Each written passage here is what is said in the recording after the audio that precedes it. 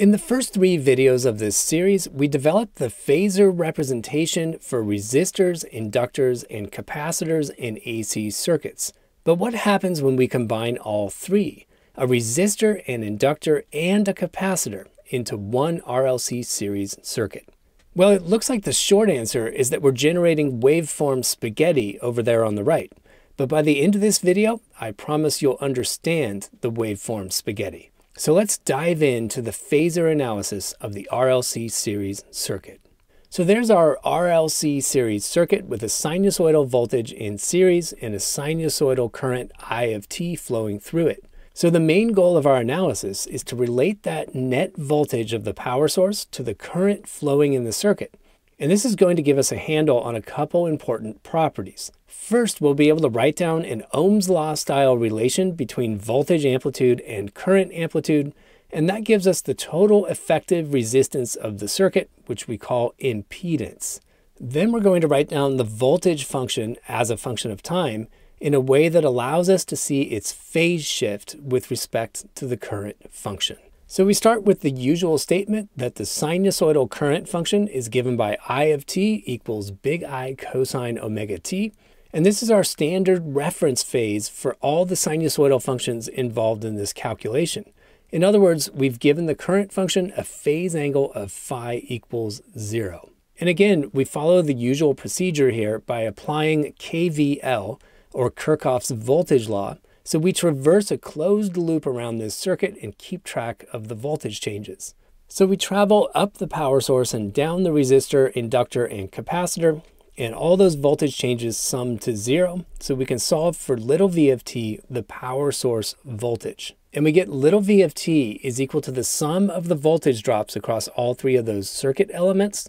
And what we're looking at here on the right-hand side is actually the sum of 3 sinusoidal functions that all have different phases. And these were worked out in the previous 3 videos, and I'll just post links to those at the top as I go. First, we have the voltage across the resistor, and that's just V sub r of t is equal to big I, big R, cosine omega t.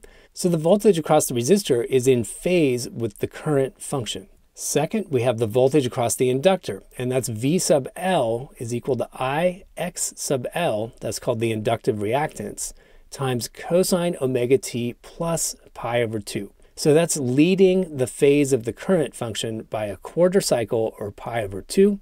And x sub L, that inductive reactance, that's a frequency-dependent quantity given by omega times L, and that tells us the effective resistance of the inductor for a particular frequency. And third, we have the voltage across the capacitor, and that's V sub C is equal to I times X sub C, that's called capacitive reactance, times the cosine of omega t minus pi over 2. So that's lagging the phase of the current function by pi over 2. And that capacitive reactance is given by 1 over omega c, and again, that's a frequency-dependent quantity, basically telling us the effective resistance of the capacitor. So I've used the term effective resistance for these individual circuit elements, but what we're going to discover by studying their phasors is that the capacitor and inductor can conspire with each other to actually reduce the total resistance of the circuit depending on the frequency we drive it at.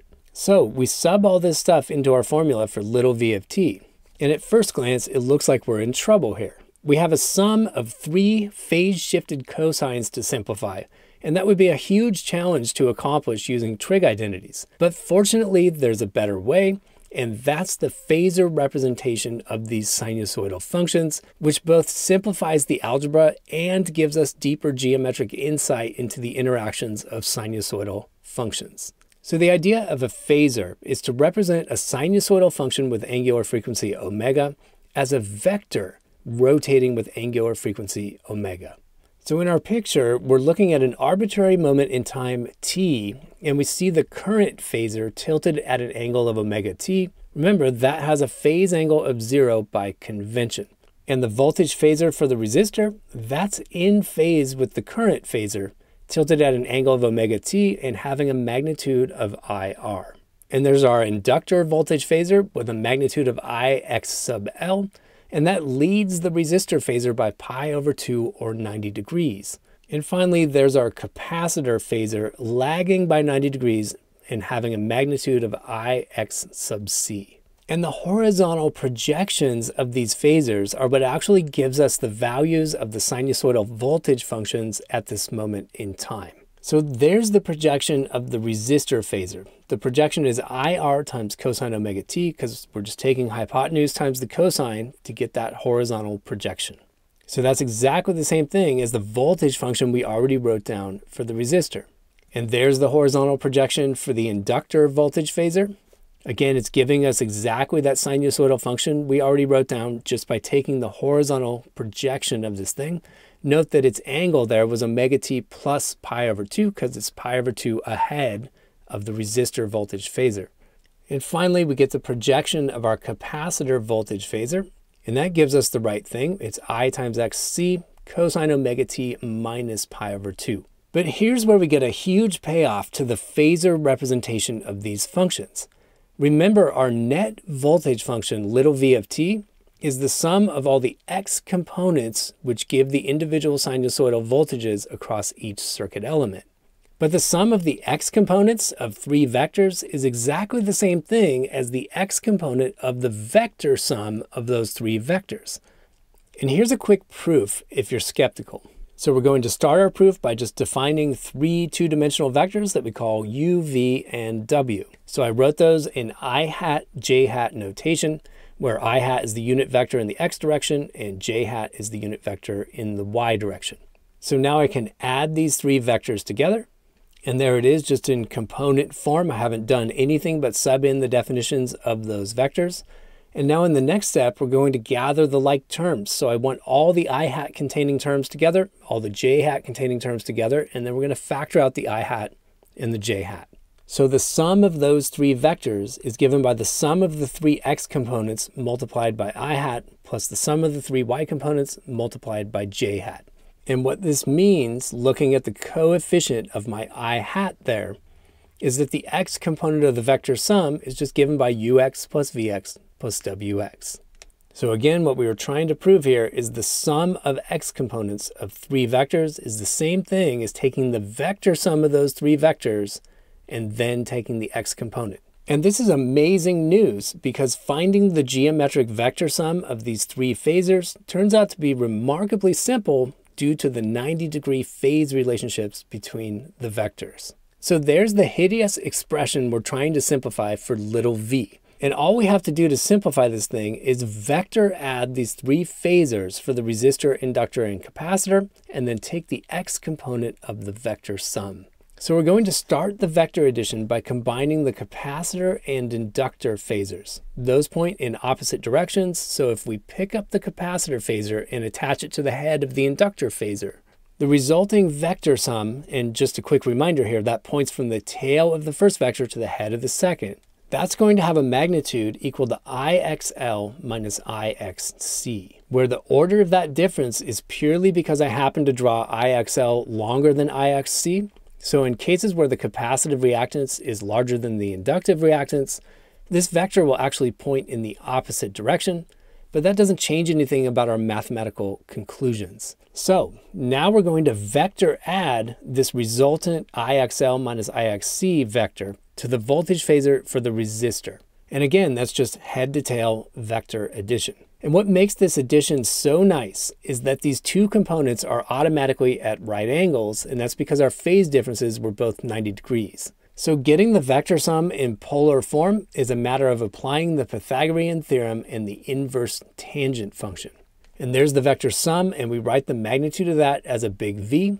And notice it's making an angle of phi with respect to our reference direction, which is an angle of omega t, in other words, a phase angle of 0 in alignment with the resistance voltage phasor. So again, we're relieved to be looking at a right triangle here. This just simplifies the math so much.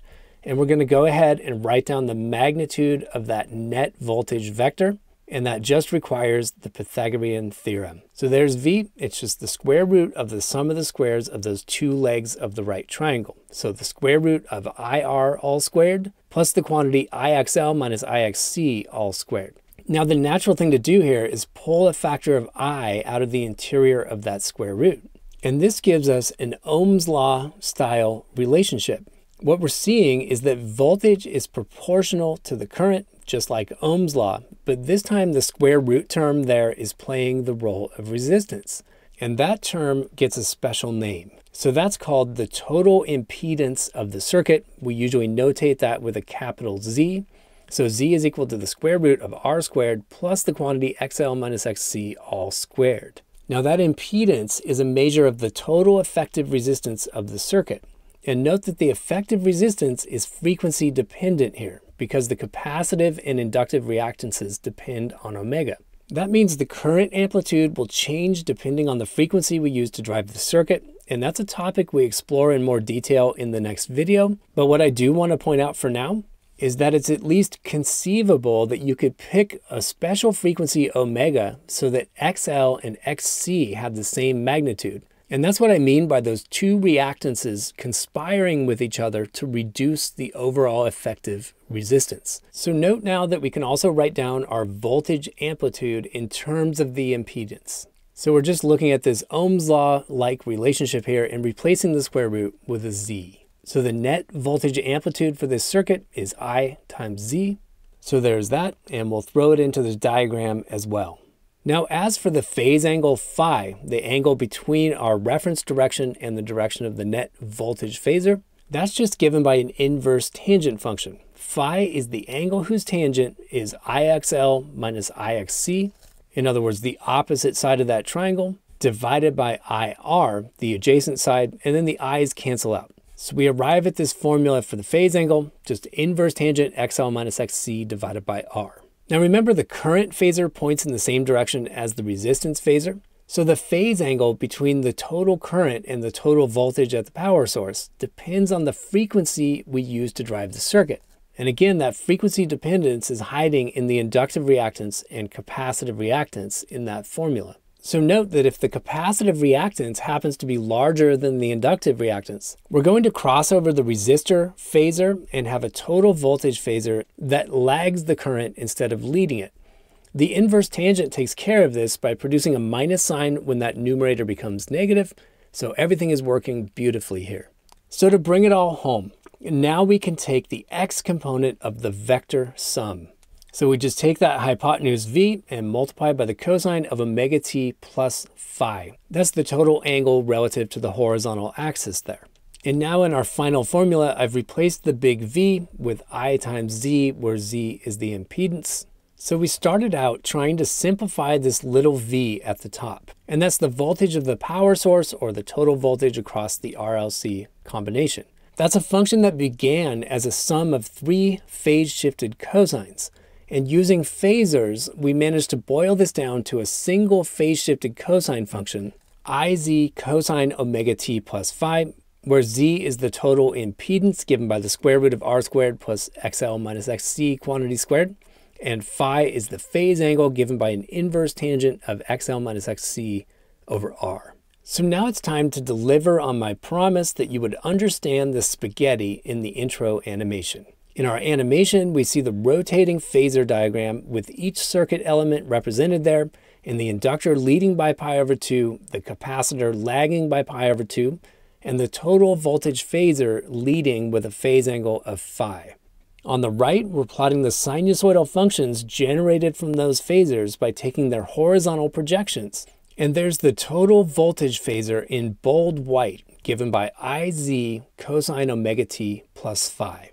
In the next video, we take a closer look at the frequency dependence of impedance. We find the special driving frequency at which the current amplitude is maximized, and that's called the resonant frequency for the circuit. And we're going to follow that up by looking at the power delivered to the circuit as a function of frequency as well. And what we'll find is that the power delivery is maximized at the resonant frequency. I'll post a link to that video at the upper left, and I'll see you there.